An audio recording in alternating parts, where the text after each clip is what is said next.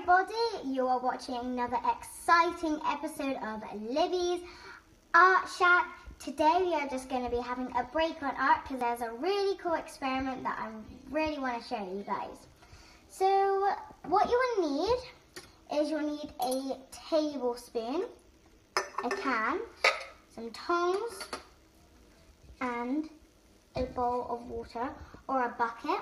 And basically what we're going to be doing is we're going to be turning this can into this can, and we're going to implode the cans and not explode.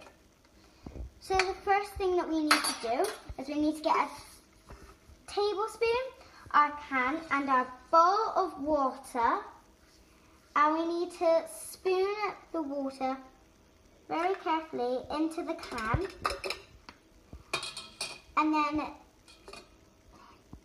And then next you put it onto the stove. Now this is the part where you need parent supervision, and I just want to say that is the main thing that you will need. And next you get your tongs, you get your adult to turn on the heat for you, and make sure it's on very low heat, otherwise it will overboil. So what's happening now is the tiny amount of water that you put in the can is being boiled and turning into steam. And if you look very closely, you should see some steam come out of the top.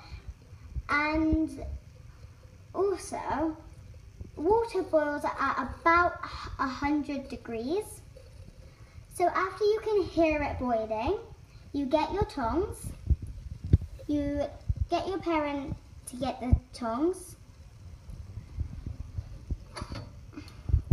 and they just grab the can with the tongs and turn the can upside down and put it into the water.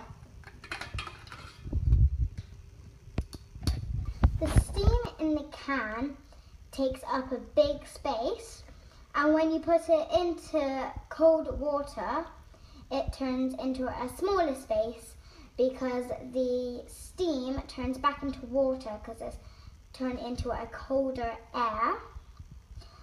So when that happens, it creates a vacuum, and then it Please do this with adult supervision. I really don't want you guys getting hurt.